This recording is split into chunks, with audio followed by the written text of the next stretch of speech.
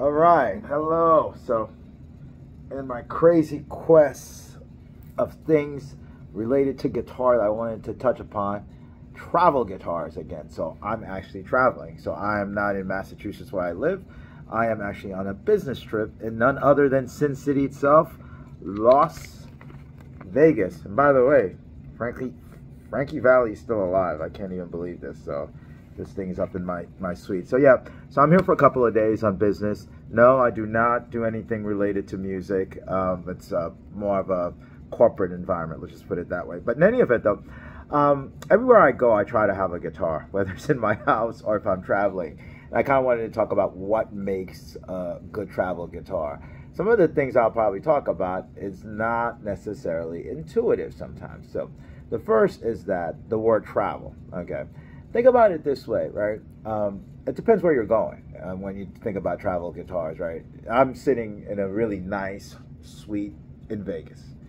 So, very temperature-wise, it's nice. So, you can bring basically good equipment if you're going to be in a nice hotel room, put it that way. It's more about the transit that you want to worry about.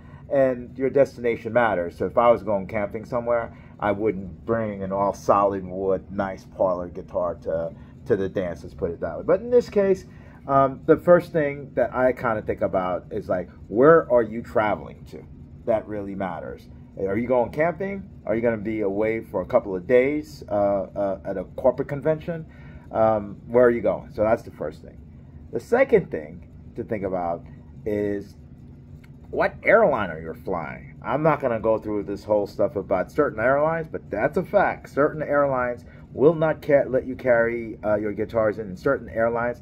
I'm going to pull a plug. I shouldn't say it this way, but Delta is actually pretty good. If you actually, I don't work for Delta. If you ask them up front, they'll put it in for you, and you don't have to go get a first class ticket or things like that. They treat it well. I don't like checking in my guitars. I've done it before, depending upon where I'm traveling or where I'm traveling to. So that's key. So the airline matters too. So depending upon where you're going and the airline, so that's also key.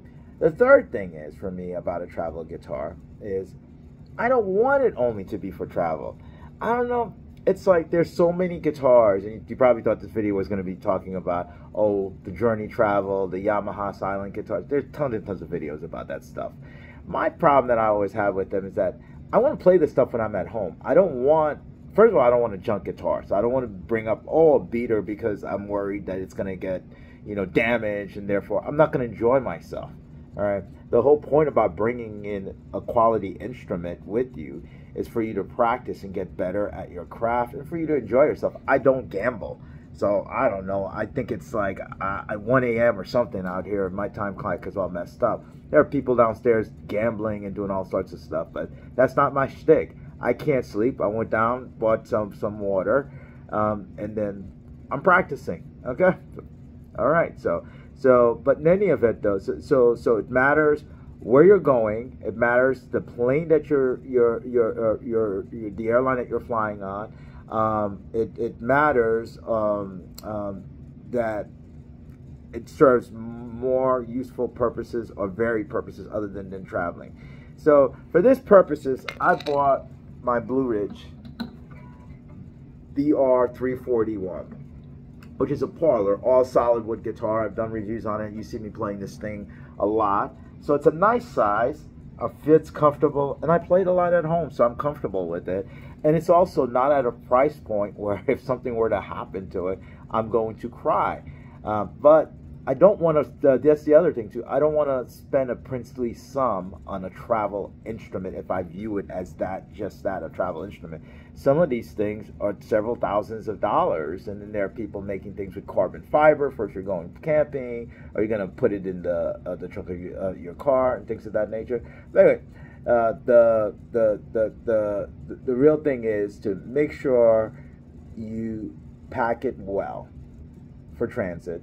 Hard case or very, very padded case, and then detune the instrument.